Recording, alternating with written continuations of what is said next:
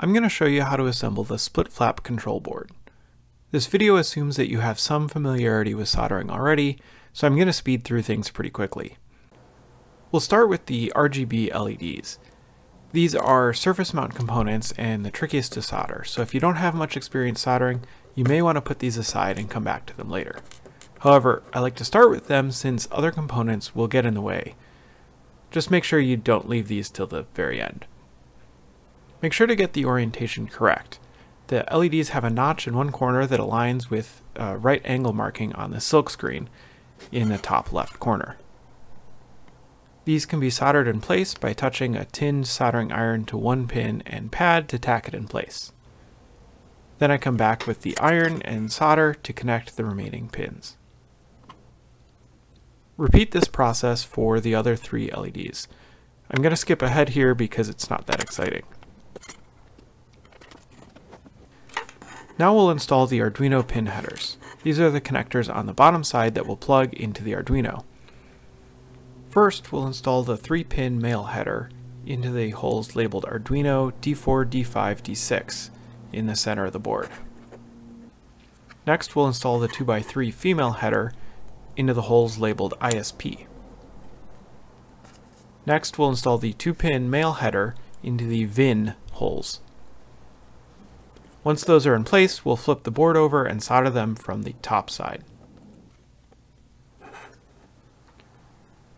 Now we'll install the 470 ohm resistor, which is yellow, purple, brown. We'll fold the leads and insert it into R9 right in the middle of the board. Resistors don't have polarity, so it doesn't matter which way the resistor is facing when you insert it. Then flip over the PCB and solder it from the bottom. We'll go ahead and clip those leads with diagonal cutters to get them out of the way. Next, we'll focus on the top left corner. We'll start with a 2-pin male header, which goes into JP1, and again, we'll flip the PCB over and solder it in place from the bottom. Next, we have the two LEDs.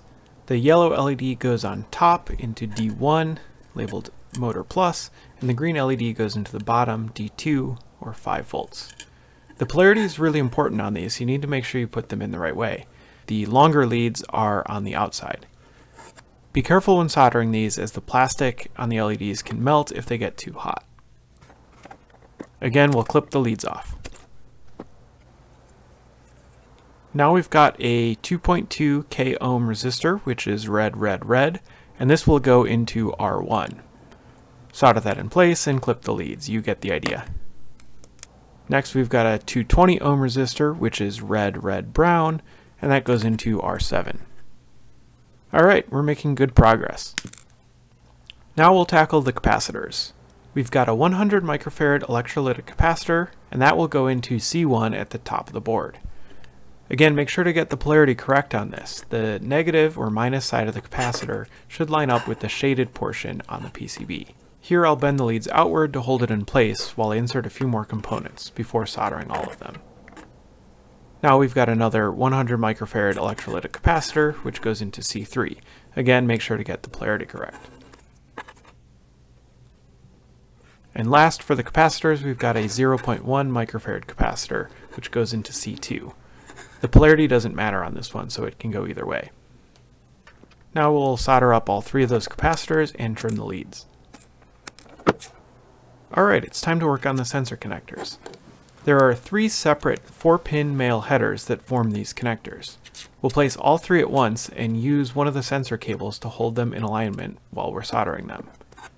Make sure that the headers are sitting flush against the PCB before soldering. And now I'll fast forward through a bunch of boring soldering.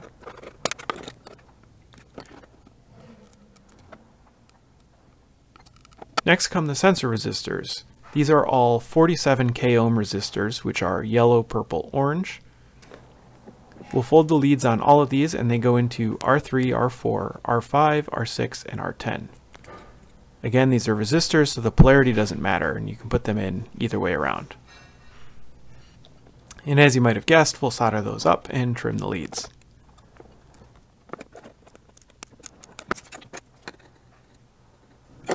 We'll do the power connector next. Hopefully it's pretty obvious where this one goes. make sure to get plenty of solder on these large connections to hold the connector in place. Now we'll install the white motor connectors, but before we get to those, I wanted to remind you to install the RGB LEDs if you haven't already done so. It's only going to get harder from here.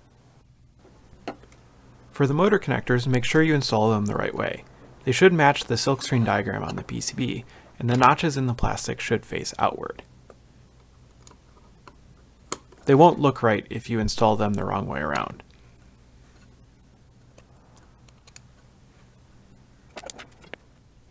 And 20 solder joints later, we're ready to move on to the last few components. We'll install the motor driver chips next, labeled MIC5842. I like to start by gently pressing the leads against the table to bend them inward so they'll line up with the holes on the PCB.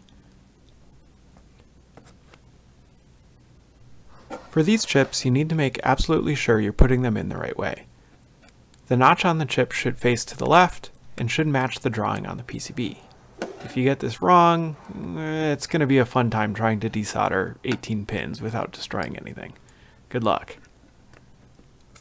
All 36 of these pins get soldered in place, making sure not to let the chips get too hot, which could break them.